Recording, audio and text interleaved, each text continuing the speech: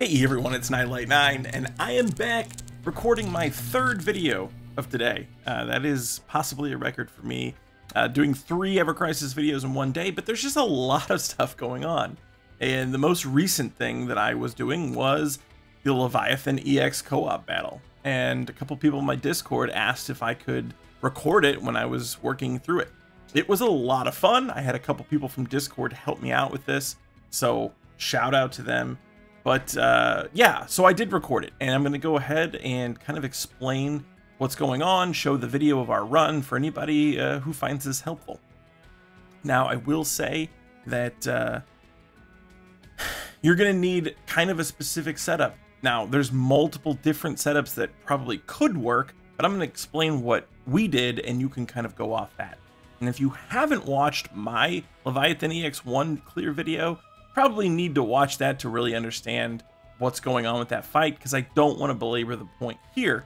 However, you're going to need a physical DPS, or at least some sort of lightning DPS. You're going to need a healer slash support unit, and then another utility slash DPS unit. That's at least the strategy that we used. We used Red 13. Red 13 was doing lightning breach and magic attack down, because the boss will buff his magic attack. Cloud was bringing Murasame, right? It's an OB9 Murasame, which is pretty good, but it's not OB10, which makes things considerably easier. And so at this point in the game, an OB9 is basically as good as far as damage-wise, more or less, than an OB6. I was using Matt for heals, right? And magic attack up.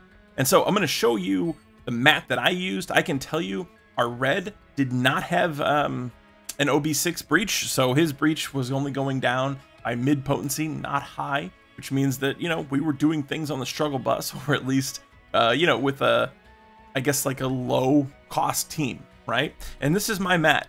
So here, my amulet tribute, it's only mid potency, it's not OB6, and this is to counteract the magic defense down that the boss puts on you.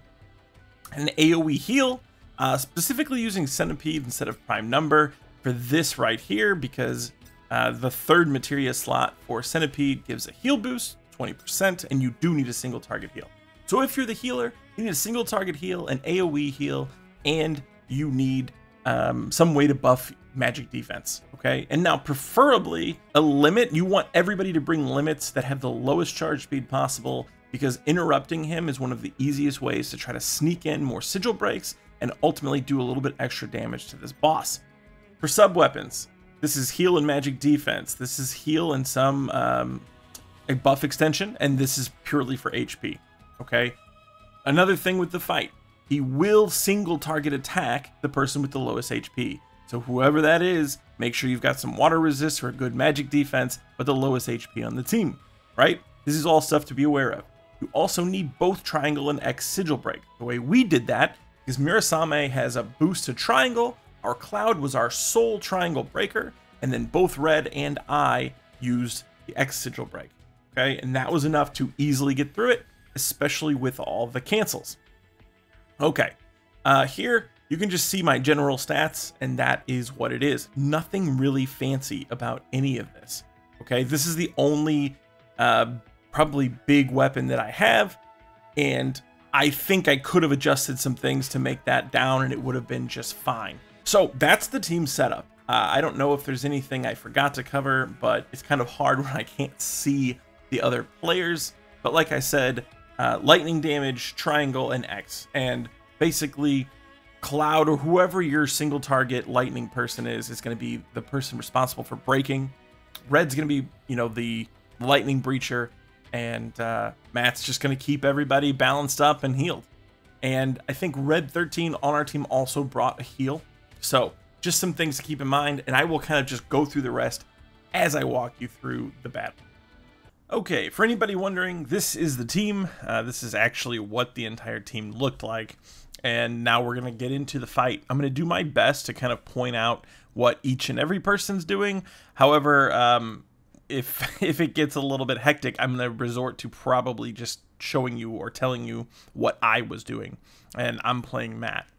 Okay, so the very first stage of this fight is pretty easy. He buffs his lightning resist and he charges this Maelstrom gauge. So this is where you want to debuff if you're red, you want to be doing lightning damage if you're cloud, and if you're the healer, basically you want to immediately get ready to buff magic defense after his first AoE move because it takes defense down. Here I'm waiting again just to kind of see what's going on. Here comes the Briny Bellow. And I noticed that that is always going to be a single target attack. However, because Cloud was also missing some HP, I made the executive decision to do an AoE heal. Here, Sledfang is used to cancel his next Briny Bellow because he usually does these in like groups of 2 or 3. I don't know why the screen is shaking on this recording, by the way, so I apologize for that. But if you notice, when he does the Briny Bellow, he also buffs his magic attack. So that's something to also keep in mind, and it'll be something that we do going forward, or we take into consideration, I would say. Like when we're trying to decide who needs to cancel at what point, or whether we tank one in between. Okay, so he charges up his first move, Tidal Wave. You want to get probably at least 1 round of magic defense off. You don't have to, but it's just there's nothing else really if you're the healer to spend ATB on at this point. So he goes ahead and he hits us with the Tidal Wave, no problem. And here we're just going to immediately AoE heal back up. Now here, this was just a miscommunication. Both Cloud and Red were they both wanted to cancel his next move. They unfortunately stacked that up. And ideally, you would space these out so that you could have canceled that first one and then canceled this Tidal Roar again. After he does the Tidal Roar, he immediately goes into a Sigil Break phase, and that's what you're seeing here. And here, hopefully you got off an AoE heal right off the bat, or guys are at least pretty topped up. You are not going to focus on any healing at this point. You're just going to be jamming this. Or your Sigil Break, sorry. Now here, the Tidal Roar. I am going to do the very first cancel, and the reason is because I'll have enough time to charge it back up, and mine is going to be very necessary after the Sigil Break phase. And basically every time, if you notice, there's like a 2 or so second delay when he does a Tidal Roar and gets interrupted. And that's giving you more time to charge ATB, more time to break sigils, etc., etc. And so that is what we're doing during the Sigil Break phase. It's basically, let's interrupt him and give ourselves as much time to build ATB to kind of get ahead of the game, right? And so we're kind of, we allow... sorry, it allows us to sneak in some more damage, hit him with some more sigils, and depending how well you do during this Sigil Break phase, it can actually give you a pretty significant advantage going into the next portion. But it does take a while, and every time we did it, like I said, we had 2 X Sigil Breakers, 1 triangle, and I believe that the triangle was boosted. We always came kind of down to the wire here, but you should have plenty of time as long as you don't take time off to like heal anybody or do any of that. You know that you'll be able to heal him or heal everybody once the break happens and you get the ATB boost. So here, Red's canceling again. And if you notice, I don't know, this is probably like the 6th time we've canceled him, maybe more. And I'm immediately going to start AoE healing, noting that Cloud is even lower than everybody else. So then I'm going to go back, I'm going to toss 1 single target cure on Cloud, and then I'm just going to start saving ATB. And here is where he's going to go into more single target attacks. There he goes, the Briny Bellow, he hits Red, and you can see he buffs his own magic attack when he does it. This actually was a little bit mistimed. That should have interrupted that Briny Bellow, but it was a little bit late, so that's why that happened, and it didn't do the interrupt.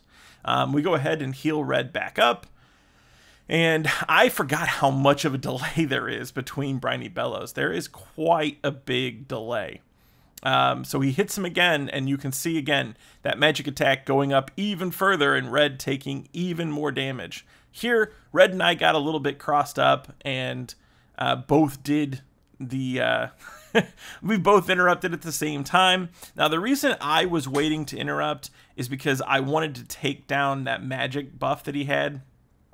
You know, like I said, communication is pretty important, but the best part about watching a run that goes through even with a little bit of hiccups is it still shows you that, you know, it's possible without absolutely perfect play. Here, I did get the full high potency defense boost on everybody before this tidal wave, and because we broke that gauge, we're going to be able to survive this here. But you'll notice it hits for considerably more damage. So this time everybody's taking, you know, 45 to 5,500, immediately getting an AoE heal, and we're just going to go back to doing what we were doing before. One more AoE heal here. And this is another gauge. And this gauge is very important to break. So again here, we're trying to, if you notice there was a move being queued up by Leviathan, Cloud decided to cancel that. So once again, it basically just resets. So he's got to do more stuff before he's, you know, done with this portion. And the reason that matters is because even if it only allows you to get off one extra hit, right, that's that much faster you're going to break that gauge. So this is kind of what we're doing, and I go ahead and buff everybody's magic defense there, and then we are immediately going back into sigils. I feel like everybody has plenty of HP, so I'm not worried about that, but I do know that these sigils have to be broken.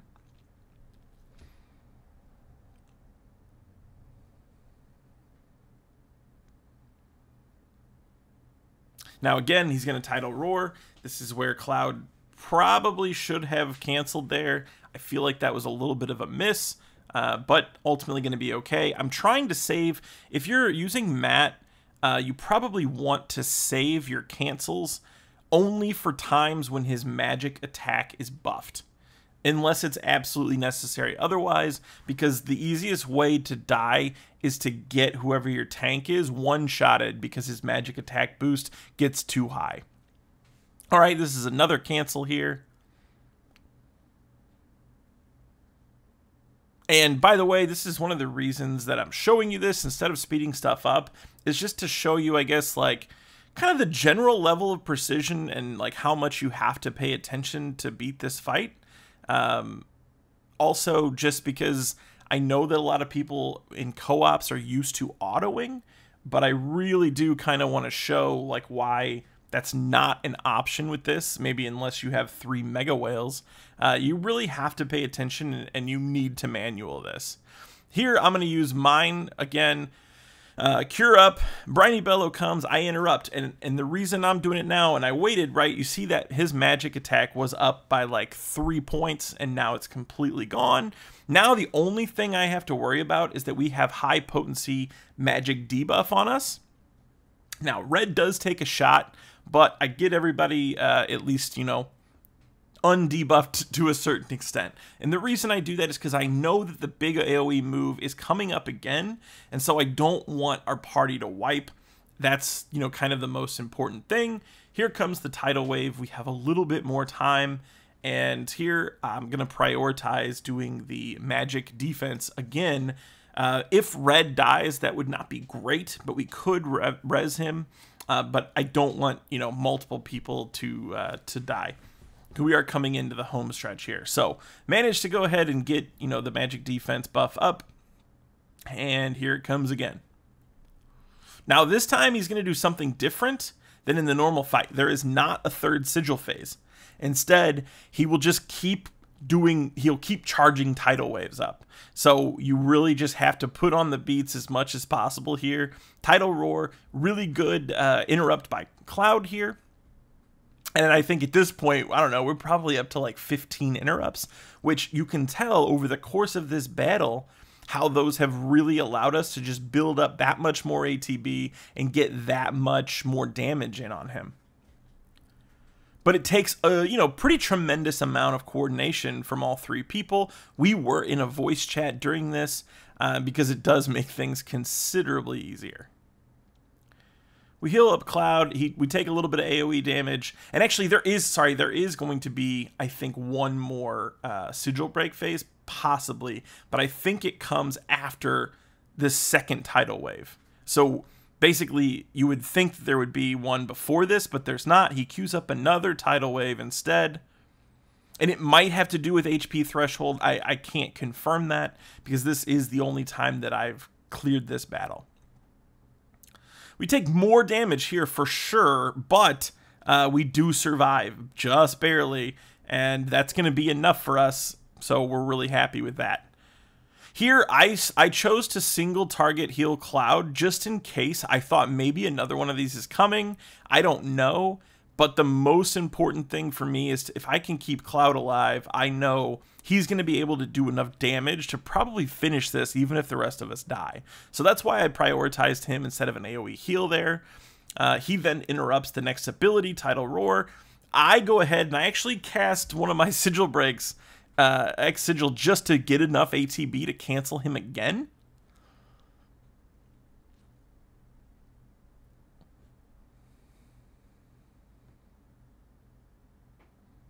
And I think I did misspeak. I don't think there is another Sigil Break phase. I don't know why I said that.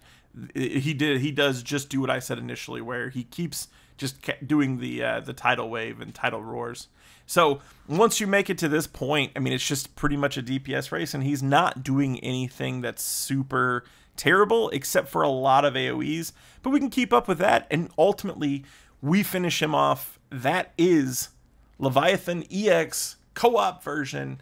And like I said, nobody really had a busted kit. Like, the strongest party member as far as, you know, OB weapons was Cloud. And, you know, an OB9 Mirasame is not that big of a deal by this point in the game. You know, especially if you were like a day one player, you've had 8 months, 9 months to be kind of building these up. And so I just kind of want to put this out there so that everybody else knows it's doable, but it does take teamwork. You can't just auto it, and it, you know, it needs to be coordinated. Well, I hope this helped you, or at least gave you some perspective on the co-op battle. Subscribe for future content if you're not already. If you are, I appreciate each and every one of your support. Thanks for watching.